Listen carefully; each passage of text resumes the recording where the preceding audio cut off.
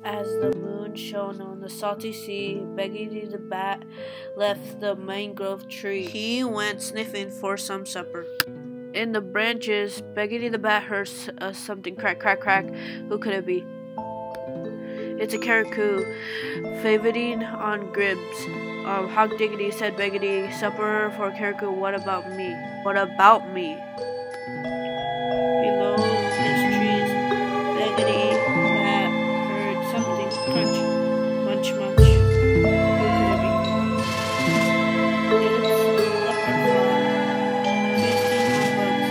Hog diggity, said Beggedy the Bat. Supper for frog, in the water, Beggedy the Bat heard someone shallow.